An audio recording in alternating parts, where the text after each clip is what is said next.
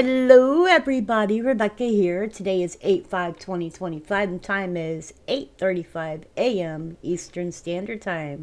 I have an interesting story for you about a hot blob beneath the Appalachians formed when Greenland split from North America, and it's heading to New York. A hot blob currently beneath the Appalachians may have peeled off from Greenland about 80 million years ago and moved to where it is today at a rate of 12 miles per million years, scientists have found. A giant blob of anomaly hot rock beneath Appalachian mountains formed when Greenland separated from North America around 80 million years ago, as new research suggests. Now, if we're looking, this is the Appalachian Mountains over here.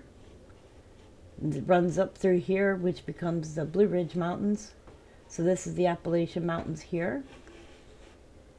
Scientists previously thought that this hot zone, known as North American or North Appalachian Anomaly, was left over after the North American plate broke away from Africa 180 million years ago.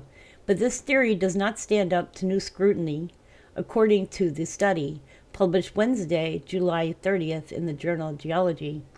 This thermal upwelling has been long puzzling feature of North American geology, according to lead author Thomas Gernon, a professor of earth science at the University of Southampton in the UK. It lies beneath part of the continent that's been tectonically quiet for 180 million years, so the idea that it was just a leftover from when the landmass broke apart never quite stacked up.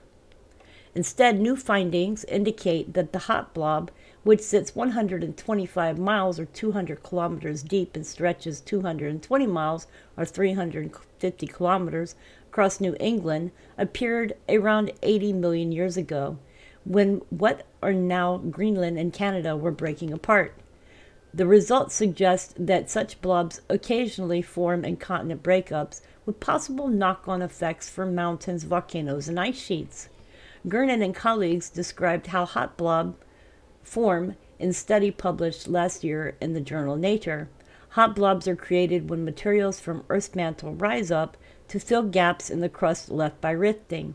This material eventually cools and becomes so dense that it sinks or drips, setting off chain reactions in the mantle that the researchers call mantle waves.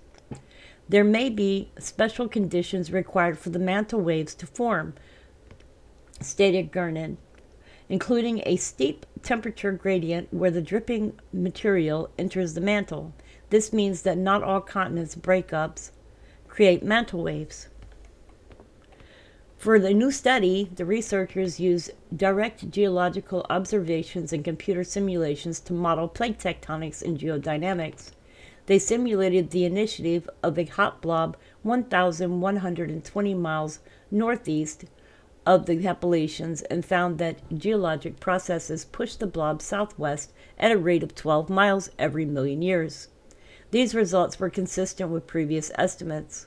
The team simulation showed that the hot blob may have helped to uplift the Appalachian Mountains when it got there, solving a long-standing question of why the Appalachians remain so high despite major erosion over the past 20 million years.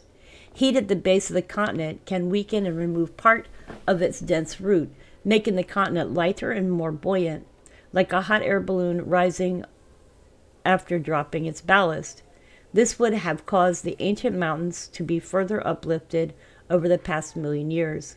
Hot blobs elsewhere could explain why mountains with a geology similar to the Appalachians are still standing. These blobs could also explain rare volcanic eruptions that bring diamonds to Earth's surface, according to the statement. The study focused mostly on the Northern Appalachians anomaly, but the researchers also examined its twin, a hot blob currently sitting beneath north-central Greenland. That anomaly was born in the same continental breakup event, but on the other side of the rift, according to the statement. The team noted that it creates heat currents beneath Greenland's ice sheet that influence how the ice moves and melts today. Ancient heat anomalies continue to play a key role in shaping the dynamics of the continental ice sheets from below. Even though the surface shows little sign of ongoing tectonics, deep below, the consequences of ancient rifting are still playing out. The Northern Appalachian anomaly is still on the move, and researchers estimate that it will continue on its path to reach New York in 10 million to 15 million years. So if you're worried about a blob coming, you'd have to be around in 15 million years for it to be there. Once the hot blob leaves the Appalachians, Earth's crust there will settle down again.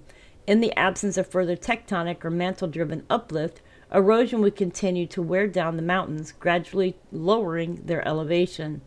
Overall, the results reveal that the continent breakups and other major geological events can continue to influence the planet for thousands and even millions of years. The idea that rifting of continents can cause drips and cells of circulating hot rock at depth that spread thousands of kilometers inland make us rethink what we know about the edges of continents both today and in Earth's deep past. So there is a little picture that was shown, and I wanted to show y'all this. And this shows Greenland here. That's the other blob there. And this is about where the Northern Appalachian blob is located here. This is Newfoundland here. So right now it looks like it's more up here in this area.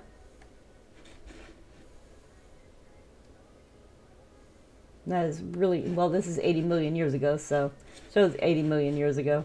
But right now, what it is stating is it's underneath the Appalachians, which would be in part of North Carolina. So let me see.